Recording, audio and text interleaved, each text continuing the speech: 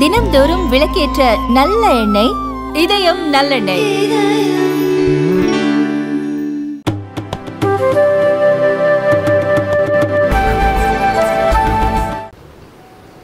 இந்து ஆலய மேம்பாட்டு அணியினுடைய மாநில தலைவர் நாச்சியப்பன் அவர்களே, ஊடக பொறுப்பாளர் மற்றும் ஏனைய உறுப்பினர்கள், ஊடக நண்பர்கள் அனைவருக்கும் மதிய வணக்கங்களை தெரிவித்துக் கொள்கிறேன். இந்த திராவிட தீய சக்திகள் இவங்க ஆக்கப்பூர்வமாக எது பற்றியும் சிந்திக்கிறது கிடையாது. இவங்களுக்கு ஒரு பெரிய அரிப்பு, எப்படியாவது நல்லா நடந்துட்டு இருக்கிற நிர்வாகத்தை கலைச்சுடணும். அப்படி எண்ணி தான் 2007 தில்லை சிற்றம்பலம், நான் அந்த சொல்கிற வார்த்தைகளை யோசித்து சொல்கிறேன், அதனால் நீங்கள் அதை கவனப்படுத்தி கொள்வது நல்லது. தில்லை சிற்றம்பலத்தை கையகப்படுத்துவது கருணாநிதி சர்க்கார். அதற்கு எதிராக வழக்கு உயர்நீதிமன்றத்தில் நடக்குது. உயர்நீதிமன்றத்தில் இந்த கிராம பஞ்சாயத்தில் சொல்லுவான், நீ அந்த பொண்ணை கற்பழிச்சியா? ஆமாம், தாலி கட்டு அப்படிங்கிறது மாதிரி. நீங்கள் பார்த்தீங்கன்னா எனக்கு பெரிய ஆச்சரியம், இன் லீகல் பார்லன்ஸ் அரசாங்கத்தையே போய் கழுன்னு திருப்பி சொல்கிறாங்க. அவங்க கையகப்படுத்தின தப்புன்னு தானே வழக்கே. அப்போ உடனே அரசாங்கம் அறநிலைத்துறையில் நாங்கள் எடுத்தது சரின்னு இவங்களே சர்டிஃபிகேட் கொடுத்துக்கிறாங்க. இங்கே பொதுஜனங்கள்கிட்ட பேசுகிறது மன்னர்கள் கட்டிய கோயில், கரெக்ட். இப்போ மன்னர்கள் கட்டின கோயிலில் இந்த ஆழ்கடத்தல் அல்லோலியா சேகர் பாபுவுக்கு என்ன ஜோலி அப்படிங்கிற கேள்வி வருதில்லை. நீ கட்டினியா? உங்கள் தகப்பனார் கட்டினாரா? உங்கள் பாட்டம் பூட்டம் கட்டினாங்களா? இல்லை, உனக்கு என்ன ஜோலி அப்படின்னு கேட்க வேண்டியிருக்கு. ஆனால் இந்த கோவிலை கட்டியது 3000 தீட்சிதர்கள் சிவபெருமானோடு தீட்சிதர்கள் 2999 தான். இன்றைக்கும் தீட்சிதர்கள் கூட்டம் நடந்தால் அங்கே நடராஜர் சன்னதியிலிருந்து ஒரு விளக்கு ஏற்றி அந்த கூட்டத்தின் நடுவில் வைக்கப்படும். என்னென்ன ஐதீகம், நடராஜரே அங்கே இருக்கார் அப்படின்னு ஐதீகம். அதுக்காக இன்றைக்கும் நடந்து கொண்டு இருக்கு. அப்போது இந்த கோவிலை சிறிதாக தீட்சிதர்கள் தான் கட்டினார்கள், அவர்களுடைய சொந்த சொத்து. இதை யார் சொல்கிறது? H.Raja சொல்லலை, நாச்சியப்பன் சொல்லலை. யார் சொல்கிறா? தமிழ்நாடு அரசாங்கமும் இந்து அறநிலையத்துறையும் சொல்லுது. எங்கே சொல்லியிருக்காங்க?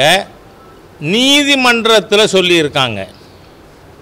அதாவது வைத்தீஸ்வரன் கோவில் டினாமினேட்டரி டெம்பிள் அப்படின்னு அறிவிக்கணும்னு வழக்கு. அப்போது தமிழ்நாடு அரசாங்கமும் அறநிலையத்துறையும் என்ன சொல்கிறாங்க? சிதம்பரத்தில் இருக்கின்ற தீட்சிதர்களால் உருவாக்கப்பட்ட நிர்மாணிக்கப்பட்ட கோவிலுங்கிறதுனால அதை நாங்கள் டினாமினேட்டரி டெம்பிள்னு சொல்லியிருக்கோம். That is not applicable to your temple. இப்போது இது தீட்சிதர்கள் தான் கட்டினாங்க அவங்க கோவில்னு சொன்னது யார்? தமிழ்நாடு அரசாங்கம், தமிழ்நாடு அறநிலைத்துறை. ஆனால் அவங்களே இன்றைக்கி மாற்றி மன்னர்கள் கட்டினாங்க. இன்றைக்கி கர்நாடகத்திலிருந்து அங்கே கிருஷ்ணதேவராயர் வம்சத்தில் வந்தவர்கள் அவங்க அறிக்கை கொடுத்துருக்காங்க. இன்றைக்கும் சிதம்பரத்தில் பூஜை நடக்கிறது எங்கள் முன்னோர்கள் கொடுத்த 3500 ஏக்கர் நிலத்திலிருந்து வருகின்ற வருமானம். ஆனால் உண்மை என்னன்னா, இந்த தாசில்தார் அது ஒழுங்காக வசூல் பண்ணுறதே கிடையாது. தமிழ்நாட்டில் இருக்கிற அரசாங்கம் it is good for nothing. எந்த வேலைக்கும் உதவாக்கிற சர்க்கார் தமிழ்நாட்டில் இருக்குது. சரி இருக்கட்டும், இன்னும் கொஞ்ச நாள் தானே, அது விட்டுருவோம். ஆனால் உண்மை நிலை என்னன்னு சொன்னால், இது தீட்சிதர்களுடைய ப்ராப்பர்ட்டி. இதை 1878 அன்றைக்கி கடலூர் சவுத் ஆர்காட் டிஸ்ட்ரிக்ட். அந்த south Arcot டிஸ்ட்ரிக்டினுடைய collector British person, அவர் நோட் எழுதியிருக்கார். இந்த சிற்சபேசன் அமர்ந்திருக்கின்ற இந்த கோவில், it belongs to the checked of Brahmins called தீட்சிதர்ஸ். நீங்கள் எல்லாத்தையும் பாப்பான்றானுவ. நோ, இது ஒரு தனி செக்ட். தில்லை நடராஜனுக்கு சேவை புரிவதை தவிர, அவனுக்காக பணியாற்றுவதை தவிர வேறு எந்த பணியும் செய்யாத, வேறு எங்கும் மைக்ரேட் ஆகாத ஒரு சிறிய சமுதாயம் தில்லைவாழ் அந்தணர்கள். அது மற்ற பிராமின்ஸுக்கும் இதுக்கும் செக்டு ஒன்றும் இல்லை, வெவ்வேறு. இவங்க வைணவர்களை ஐயர்ன்றுவான். ஏன்னா இவனுக்கு ஐயர்னா யார், ஐயங்காரனா யாருன்னு இந்த பயல்களுக்கு தெரியாது. படித்தா தானே. ஏன்னா ஈவேராவே என்ன சொல்லியிருக்காரு, எனக்கு முட்டா பசங்க தான் வேணும்னு இவங்கள தான் சொன்னார். ஆகவே இந்த கோவில் இட் இஸ் தி ப்ராப்பர்ட்டி. நீங்கள் அந்த வார்த்தைகளை கவனிக்கணும். அந்த கலெக்டர் என்ன சொல்கிறார், it is the property of a checked of Brahmins called தீட்சிதர்ஸ். சரி, அதை மீறுறாங்க இவங்க மீறி கையகப்படுத்துகிறாங்க. அது செல்லாதுன்னு 2014 சுப்ரீம் கோர்ட் சொல்லியிருக்கு. எப்போ உங்களுக்கு அதில் இடமில்லைன்னு சுப்ரீம் கோர்ட் சொல்லிச்சோ, அதுக்கப்புறம் சேகர் பாபு அங்கே போகிறதுங்கிறது எப்படி போகலாம் தெரியுமா? இடுப்பில் துண்டை கட்டிக்கிட்டு சிற்சபேசனை தொழறதுக்கு போகலாம், ஒரு பக்தரா. Otherwise you have no business to enter. அதனால் ஒரு தீய எண்ணம் அது வெளியில் வந்துருச்சு. ஏன்னா அவர் சொல்கிறார் முந்தான பேட்டியில், உண்டியலே வைக்கலைங்க. பார்த்தீங்களா, தமிழ்நாட்டில் 40,000 அறநிலைத்துறைன்ற கோயில் இருக்குது, அதில் உண்டியல் இருக்குது. உண்டியலை கொள்ளையடிக்கிறானுங்க அறநிலைத்துறை. உங்களுக்கு நான் சொல்கிறேன். இப்போ உதாரணத்துக்கு நாமக்கல் ஆஞ்சநேயர் இருக்கார், அவருக்கு அபிஷேக கட்டணம்னு இருக்குது 2500 ரூபா. ஒரு நாளைக்கு 4 பேர் 5 பேர் அபிஷேக கட்டணம் கட்டுறாங்க. ஆஞ்சநேயருக்கு 4 அபிஷேகமாக நடக்குது. எனக்கு பதில் சொல்லட்டும் இந்த அறம் கெட்ட அறநிலைத்துறை. இது ஊழலின் ஊற்றுக்கண் ஹிந்து மதத்தை அழிக்கிறதுக்காக, நடராஜர் கோவிலை அழிப்பதற்காக, நடராஜரை அழிப்பதற்காக இந்த தீய சக்தி ஆழ்கடத்தல் சேகர் பாபு, அல்லோலியா பாபு. இந்த ஆள் சொல்கிறார், நான் ஆழ்கடத்தல்னு சொன்னால் உங்களுக்கு அது ஆச்சரியமாக இருக்கும். சதீஷ் என்கின்ற வன்னியகுல சத்திரிய நபரை இவர் ஆள் வச்சு கடத்தி போலீஸ் துணையோட திருவள்ளூரை 60 நாள் சட்டவிரோத காவலில் வச்சுருந்தார். இல்லீகல் கன்ஃபைன்மெண்ட்டு. அது வேணால் நான் புதிய டிஜிபிக்கு இந்த கேஸை எடுத்துக்க சொல்லி மனு கொடுக்கலாம்னு நினைக்கிறேன். நான் அவருக்கு ஒரு ஒர்க்கு கொடுக்கணும்ல. சும்மா சீஃப் மினிஸ்டருக்கு சல்யூட் அடிக்கிறது மட்டும்தான். முன்னே இருந்த என்னோட நண்பர் சைக்கிளில் போவார், செல்ஃபி எடுப்பார், அது ஃபேஸ்புக்கில் போடுவார். அது தவிர வேறு ஒரு வேலையும் பார்த்ததில்லை. அந்த மாதிரி இருக்கக்கூடாதுல்ல. இவருக்கு ஒரு வேலை கொடுப்போம். சேகர் பாபுவை கைது பண்ணி அந்த இல்லீகல் கன்ஃபைன்மெண்ட் அன்னி தேதிக்கு எஸ்பியாக இருந்தவரை கூட we have to arrest. இப்போ இருக்கிற டேவிட் தேவ ஆசீர்வாதம் அந்த நாட்டுக்கு விரோதமாக நடந்த நபரை கைது பண்ணணும்னு கேட்குறதோட. ஆகவே இந்த கோவிலில் உண்டியல் கிடையாது. சரி, தரிசன கட்டணம் உண்டா? கிடையாது. நாம் இந்து முன்னணி தமிழகம் எங்கும் போராட்டம் நடத்துகிறோம். இது தரிசன கட்டணத்தை ரத்து செய்யணும். அப்புறம் அதில் ஆர்டினரி ஸ்பெஷல் டோபி மாதிரி, ஆர்டினரிக்கு ஒரு சார்ஜு, ஸ்பெஷலுக்கு ஒரு சார்ஜு. சலவை தொழிலாளர்கள் அப்படி தான் வச்சுருக்காங்க. ஆர்டினரியா ஸ்பெஷலாக? இது என்ன தோசையா? Ordinary special. சிறப்பு தரிசன கட்டணம் அப்புறம் விசேஷ தரிசன கட்டணம், அப்புறம் 100 ரூபா கொடுத்தா அதுக்கு ஒன்று. இந்த மாதிரி எந்த கட்டண கொள்ளையும் இல்லாத ஒரே கோவில் தமிழகத்தில் என் சிற்சபேசனுடைய நடராஜர் கோவில். சிதம்பரத்தில் இருக்கின்ற நடராஜர் கோவிலில் எந்த கட்டண கொள்ளையும் கிடையாது. அது மட்டும் இல்லை, முட்டாள்தனமாக பல பேர் பலது பேசுகிறாங்க. சிற்சபேசனுடைய அந்த தில்லை அம்பலத்தானுக்கு நிலமே கிடையாது. உன்னால் ஆக்கிரமிக்க முடியாது பழனியில் மாதிரி. I will come to that later on. அங்கே அந்த கோவிலுக்கு நிலம் கிடையாது. தனியார் அவரவர் ட்ரஸ்ட்டு வச்சு அதுலேருந்து வர்ற வருமானத்தை கோவிலுக்கு கொடுக்குறாங்க. நீங்கள் பார்த்தீங்கன்னா திராவிட முன்னேற்ற கழகத்தை சேர்ந்த முன்னாள் அமைச்சர் பொங்கலூர் பழனிசாமி இந்த நடராஜர் கோவிலுக்கு வில்வ பூஜை நடத்துகிற இடத்த மறித்து கலைஞர் கருணாநிதி இன்ஜினியரிங் காலேஜ் கட்டியிருக்கார். நான் அங்கேவே கோயம்புத்தூரில் பத்திரிகை நண்பர்கள் உங்களை மாதிரி வந்திருந்தாங்க. அவங்கள்ட்ட ஆதாரங்களை காட்டி சொல்லியிருக்கேன். இதே சிதம்பரம் நடராஜர் கோவிலுக்கு வில்வ பூஜைக்காக கொடுக்கப்பட்ட இடம் பொங்கலூர் பழனிசாமி, உங்களோட முன்னாள் மந்திரி, இன்றைக்கும் திமுக காரர் தான், அவர் கொள்ளையடித்து கையில் வச்சுருக்கார். துவரங்குறிச்சியில் இருக்கிற 6 இந்து கோவில் இருக்குது. அதோட நிலங்களை அந்த யார் அப்துல் ஹமீதா ஷாகுல் ஹமீதா அப்துல் ஹமீது இந்த ஸ்போக்ஸ் பர்சனை மனுஷபுத்திரம் அவர் பெரியப்பா ஆக்கிரமித்து வச்சிருக்கார். நான் இது பூரா சொல்லியிருக்கேன். சேகர் பாபுவுக்கு உண்மையிலே உப்பு போட்டு சோர்த்துங்கிறவராக இருந்தால் அவர் அந்த நிலங்களை மீட்டு கொடுக்கணும். ஆதாரங்கள் கொடுத்துருக்கேன் நான். ஆனால் அதை நான் பார்க்க போனப்போ நீ கொரோனா பரப்புறன்னு எம்எல்ஏ கேஸ் போட்டாங்க.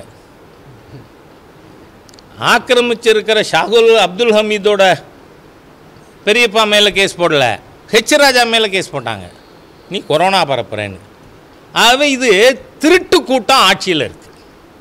அதில் எந்த சந்தேகமும் இல்லை. கோவில் நிலத்தை திருடணும், உண்டியலை திருடணும், காசை திருடணும்.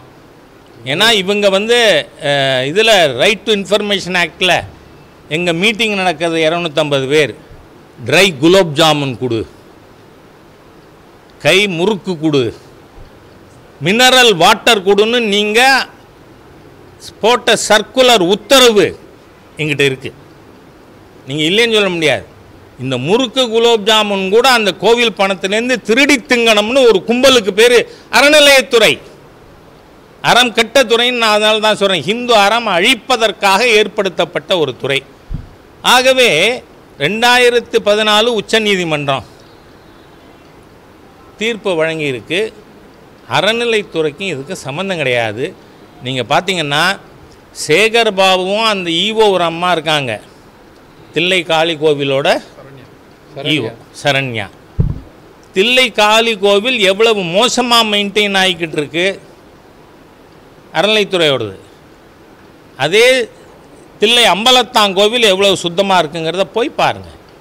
அந்த கோவிலில் கியூ கிடையாது, காசு வசூல் பண்ண மாட்டான், தரிசன கட்டணம் கிடையாது. ஆனால் இதெல்லாம் போக்கிட்டு காரணம் என்ன? என்றைக்குமே இந்த ருசி கண்ட பூனை அப்படி சொல்லுவாங்க. 2007லேருந்து 2014 வரை உண்டியல் வச்சு காசு வசூல் பண்ணி தின்ன கும்பல். அதனால் அவங்க இப்போ திருப்பி கையகப்படுத்தணும்னு சொல்கிறாங்க. அது ஆதங்கம் என்றைக்குமே இந்த மனசில் இருக்கிறது வாயில் வந்துடும். அது ஆதங்கம் இந்த அல்லோலியா பாபு அல்லது ஆழ்கடத்தல் பாபுவுக்கு வெளில வந்துடுது. அவர் சொல்கிறார், உண்டியல் வைக்கலைங்க, நல்லது தானே, கட்டணம் இல்லைங்க, நல்லது தானே, அந்த கோயிலுக்கு நிலம் கிடையாது. ஆகவே நடராஜர் வழிபாட்டை அழிக்க வேண்டும், சைவத்திற்கு அடித்தளமாக இருக்கின்ற தில்லையம்பலத்தானை அழித்து விட வேண்டும் என்ற தீய நோக்கத்தோடு இந்த அல்லோலியா பாபு செயல்பட்டிருக்கார். காரணம் என்னென்னா, அன்றைக்கி நான் டிவியில் பார்த்தேன், என்ன கனகசபையில் கனகசபை வேண்டும் கனகசபை வேண்டும்ங்கிறான். அது தரிசனம் செய்யறதுக்குன்னு ஒருத்தர் கூட கத்தலை. நான் டிவியில் பார்த்தேன். நீங்கள் தான் எனக்கு ரொம்ப நான் நன்றி கடன் பட்டிருக்கிறதே ஊடக நண்பர்களுக்கு தான். ஏன்னா இல்லைன்னா குவார்ட்டருக்கு 10 ரூபா, ஃபுல்லுக்கு 80 ரூபா வாங்கினது நீங்கள் இல்லைன்னா தெரியுமா? தெரியாது. ஒரு கடைக்கும் போனியா அப்படிங்கிறாரு. சரின்னு எல்லா கடைக்கும் போயிட்டீங்க, நீங்கள் ஆளுக்கு 10 கடையா போய் கேட்குறீங்க, என்னப்பா குவார்ட்டருக்கு எவ்வளோப்பா கொடுக்குற? 130க்கு பதிலாக நான் 140 கொடுக்குறேங்க அப்படிங்கிறான். ஃபுல்லாக இருந்தால் 80 ரூபா கூட வாங்குறாங்கன்னு. அதனால் உண்மையை வந்து மக்களுக்கு வெளிச்சம் போட்டு காட்டுறது. இப்போ வெளிச்சம் போட்டால் எனக்கு கொஞ்சம் சிரமம், ஏன்னா ஐ சர்ஜரி ஆகிருக்குங்கனால வந்து காட்டுறது நீங்கள் தான். அதுக்காக உங்களுக்கு நல்ல நன்றி சொல்கிறேன். நான் அது கத்துறதுக்கு ஆளே இல்லை, அவன் ஒரு ஆள் கத்துறான். ஆக இந்த கனக சபை என்ன பிரச்சனை? எல்லா நாட்களும் கனக சபையில் எல்லாரும், நான் ஏன்னா அன்றைக்கி பேட்டி கொடுக்கும்போதே சொன்னேன், கனக சபையில் இன்னார் ஒரு குறிப்பிட்ட நபர் போகலாம், மற்றவங்க போகக்கூடாதுன்னா முதல்ல அதுக்காக போய் பேசுகிற ஆள் நானாக இருக்கும். 2 விதம். எனக்கு அந்த கோவிலில் இருக்கின்ற தீட்சர்களோடு நல்ல உறவு இருக்குது. தப்பாக ஏதாவது செஞ்சுருந்தா கூட ராஜா அண்ணா சொல்லிட்டார் அப்படின்னா அவங்க தப்பை திருத்திக்கக்கூடிய நபர்கள் தான், ரொம்ப நல்லவர்கள். அதனால் நான் சொன்னேன், அதை நான் கேட்பேன் அப்படின்னு. இங்கே அப்படி இல்லை. நீங்கள் ஒரு வித்தியாசத்தை நாம் புரிஞ்சுக்கணும். எல்லா கோவில்லையும் தயவு செய்து இந்த பேட்டி முழுக்க நீங்கள் மக்களுக்கு தெரியப்படுத்தணும்னு கேட்டுக்கிறேன் நான். ஏன்னா உண்மை நிலை தெரியாமல் எல்லாரும் முட்டாள்தனமாக பேசுகிறத நான் கேட்குறேன். எல்லா கோவில்லையும் மூலவர் வீதி உலா வரமாட்டார், மூலவர் அங்கே இருப்பார். எல்லா கோவில்லையும் உற்சவர்னு உண்டு, அந்த உற்சவருக்கு ராத்திரியில் தீபாராதனையும் உண்டு. அந்த உற்சவர் தான் வீதி உலா வருவார், மூலவர் அங்கேயே தான் இருப்பார். ஆனால் இதில் சிதம்பரத்தில் மூலவரே வீதி உலா வருவார். அதனால் என்ன பண்ணுவாங்கன்னா, இந்த திருமஞ்சன 4 நாளில் சிவகாம சுந்தரியும் நடராஜ பெருமானும் கனக சபையில் கொண்டு வந்து எழுந்தருளை செய்வார்கள். அங்கே தான் அவங்களுக்கு பூஜை புனஸ்காரங்கள் நடைபெறும். ஆண்டவனுக்கு பூஜை புனஸ்காரம் கனக சபையில் நடக்குதுன்னா நாம் தரிசனம் பண்ணுறது கனக சபைக்கு முன்னால் இருந்தானே பண்ண முடியும். நான் போன வருஷம் வருஷம் தேரும் பொழுது இந்த மாதிரியாக கலாட்டா பண்ணுறது இந்த தீய அரசாங்கத்துக்கு இந்து விரோத அல்லோலியா சேகர்பாபு நிர்வாகத்தில் நடக்கிறது தான். அதனால் நான் ஒவ்வொரு தரமும் போயிருக்கேன். போன தரமும் போனேன். இந்த ஆண்டு தான் சர்ஜரினால் என்னால் போக முடியலை. அப்போது ஒரு பொய் கிளப்புனாங்க. அது ஒன் இண்டியாவா, அது ஒரு யூடியூப் சேனல். அதில் என்ன பொய் பரப்பினாங்கன்னா, H.Raja போகிறதுக்காக காலையில் பூஜை துவங்கவே இல்லை, லேட்டாச்சு. எது எப்படி? நடராஜ பெருமானை விட இந்த ராஜா பெரியாள் அந்த மாதிரி பொய் பரப்புனாங்க. அதுக்கப்புறம் நான் கேட்டதுக்கப்புறம் பதிவை எடுத்தாங்க. அப்போ எதுக்காக இதை சொல்கிறேன், நானும் எங்களுடைய மொடக்குறிச்சி சட்டமன்ற உறுப்பினர் சகோதரி சரஸ்வதி அவர்களும் நாங்கள் 2 பேரும் போயிருந்தோம். நாங்கள் 2 பேரும் அங்கே கனகசபைக்கு கீழே படியில் தான் உட்காந்துருந்தோம், கனகசபைக்கு போகல. அதனால் திருமஞ்சன காலத்தில் அம்பாளும் ஈஸ்வரனும் கனகசபைக்கு எழுந்தருளுகின்ற காரணத்தால் அந்த 4 நாட்கள், அதில் கூட 24 to 27 டேட்டு கரெக்டாக போட்டிருக்காங்க, இந்த 4 நாள் மட்டும்னு. இது அவங்களோட இன்டர்னல் மேட்டர். அறநிலைத்துறையோட கோவில் இல்லையா அது? How can Sekarbabu go R that lady Saranya, how can they go?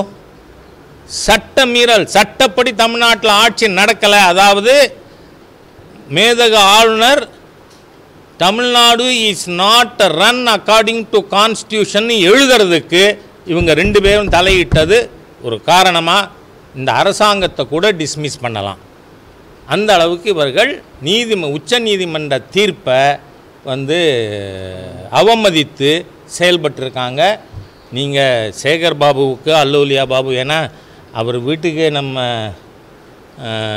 Srivilliputhur GR போனார். அதை அவரோட ட்விட்டர் பேஜில் அவர் தான் போட்டார்.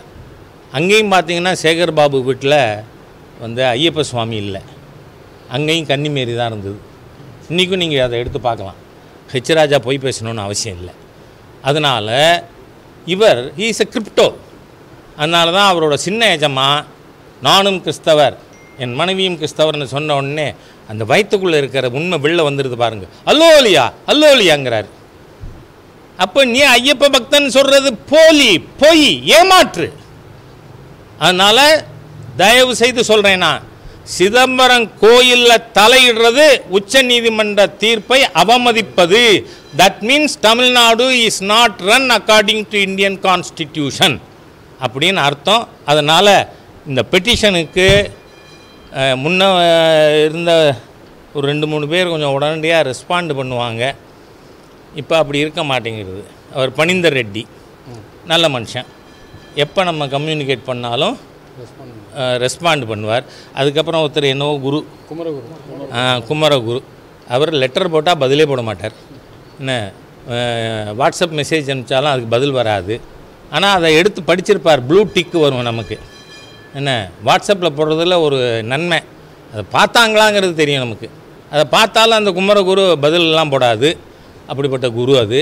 அதனால் அந்த மாதிரி இல்லாமல் தயவு செய்து உச்ச நீதிமன்ற தீர்ப்பை மதிக்கணும். உங்களுக்கு உள்ளே போகிறதுக்கு உங்களுக்கு கட்டளை இடுவதற்கு அதிகாரம் இல்லை. Because it is beyond your purview. அது யார் சொல்லியிருக்கா?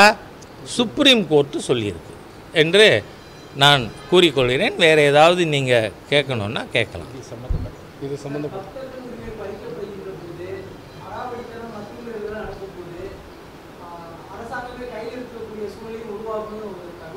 இது எல்லாம் இவங்களா உருவாக்குறது.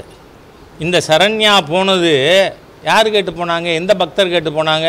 எல்லா பக்தர்களும் பேட்டி சொல்கிறாங்க, எல்லா பக்தர்களும் அந்த பூஜையில் இருக்காங்க.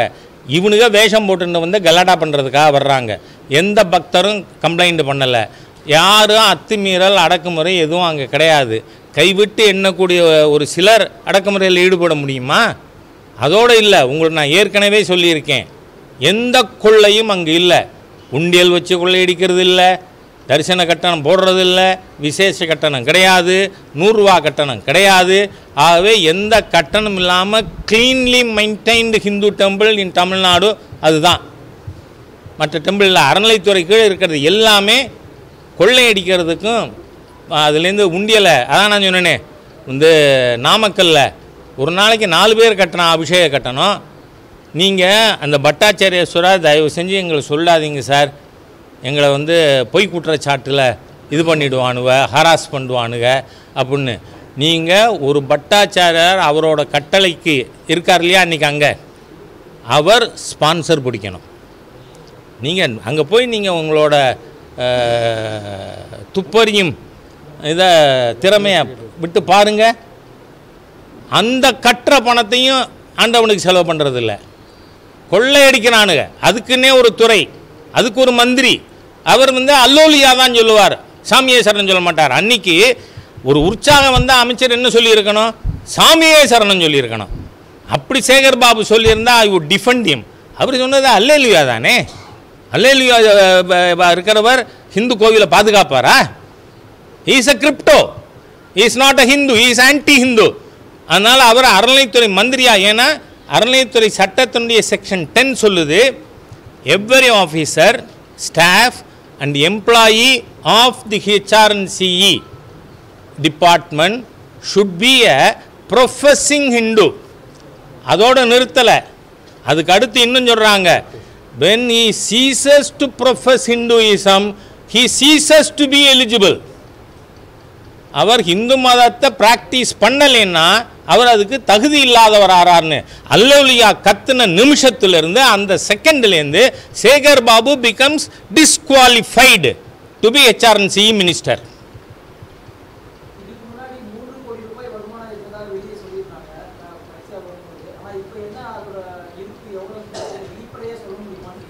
வெளிப்படையாக சொல்லிட்டேனே, நில்.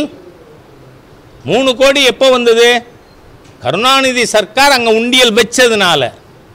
இன்றைக்கி அங்கே உண்டியல் கிடையாது, அதனால் நில். உண்டியல் இருந்தால் தானேங்க வருமானம், உண்டியல் இல்லைன்னா வருமானம் இல்லை.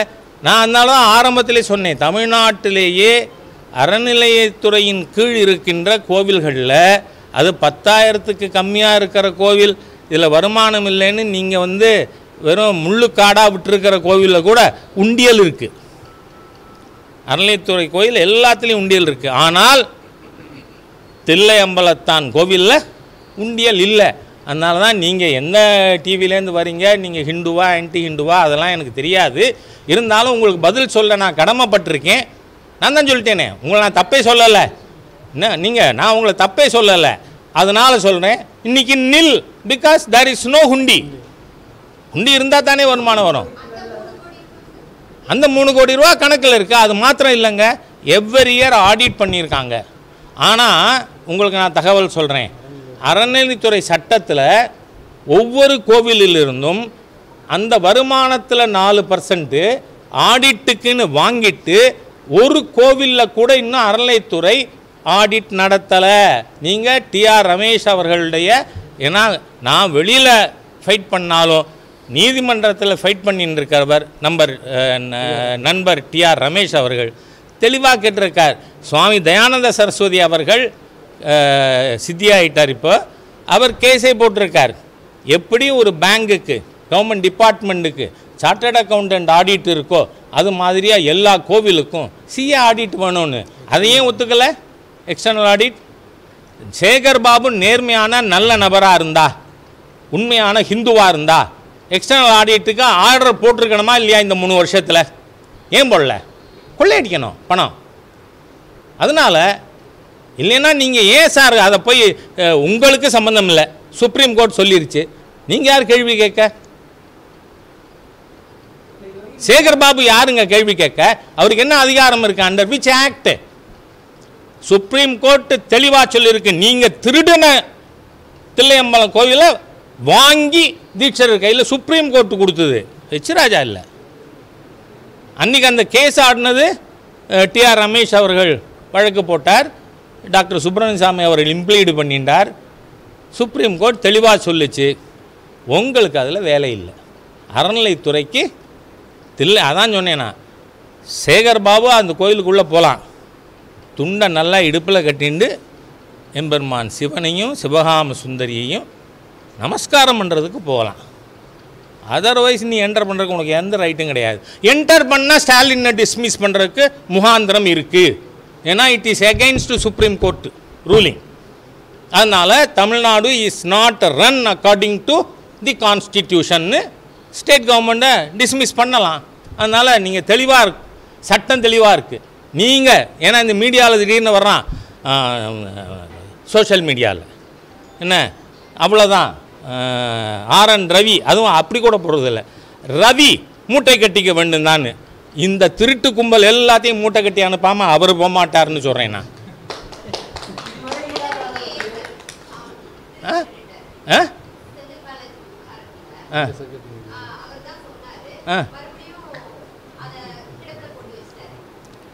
நான் சொல்கிறேன் ஒன்றுன்னா அடிப்பானே ஒட்டுக்கு அடிப்போம்னு இருக்கலாம்.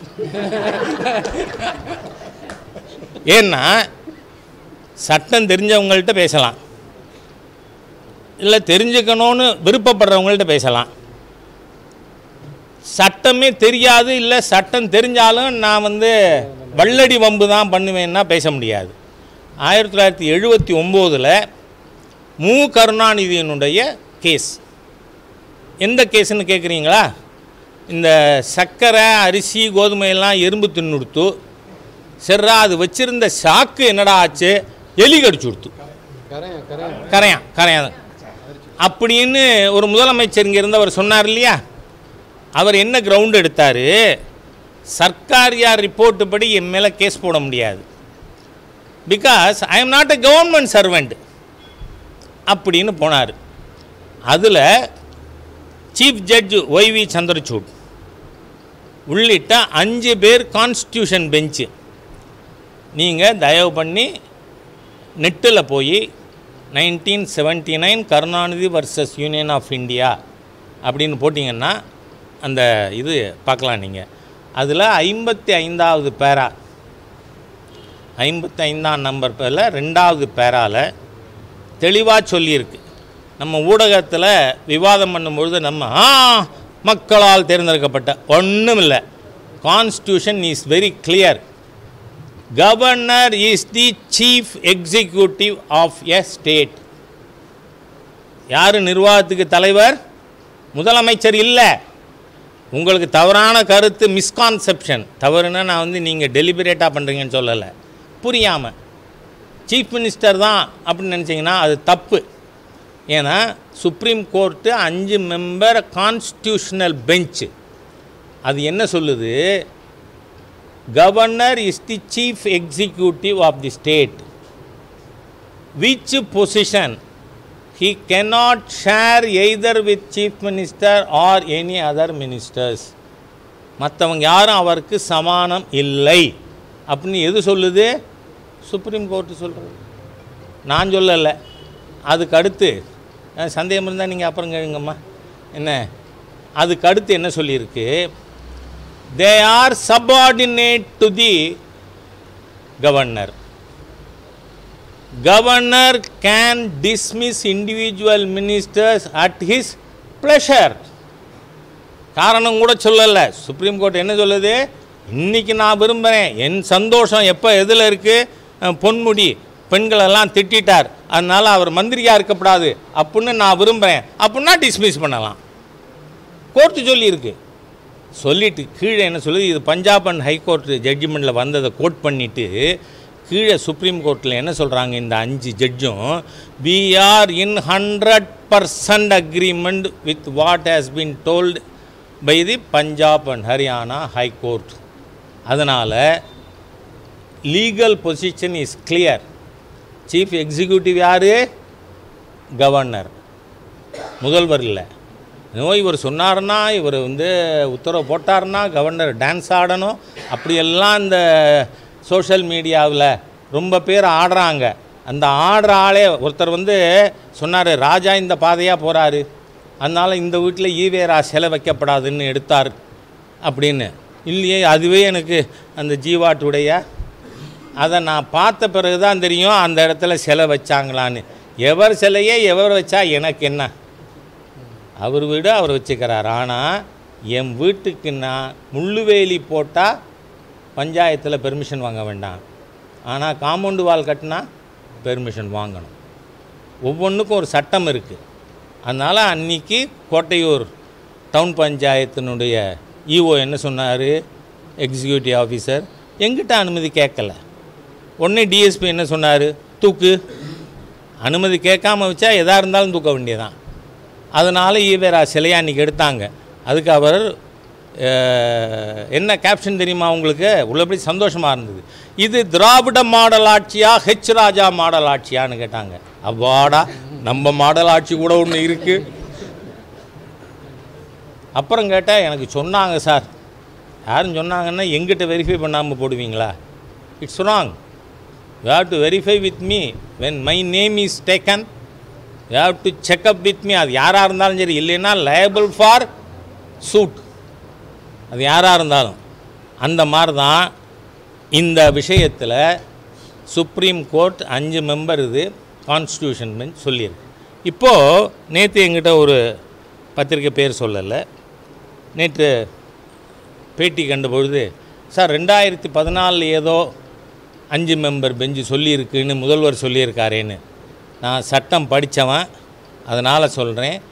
5 மெம்பர் பெஞ்சு சொன்ன ரூலிங்கை மாற்ற வேண்டுமானால் there should be a higher number of judges. 7 number பெஞ்சு இல்லை 9 நம்பர் பெஞ்சு இருந்தால் தான் அன்றைக்கி 79 சொன்ன தீர்ப்பை மாற்ற முடியும். அந்த மாதிரி எந்த ஒரு தீர்ப்பும் வரல. ஏன்னா லாஸ் ஆர் சேஞ்சிங். ஒரு காலத்தில் எப்படி வேணால் டிஸ்மிஸ் பண்ணலான்னு இருந்தது. இப்போது ஃப்ளோரில் டெஸ்ட் பண்ணணும் அப்படி சொல்லியிருக்கு.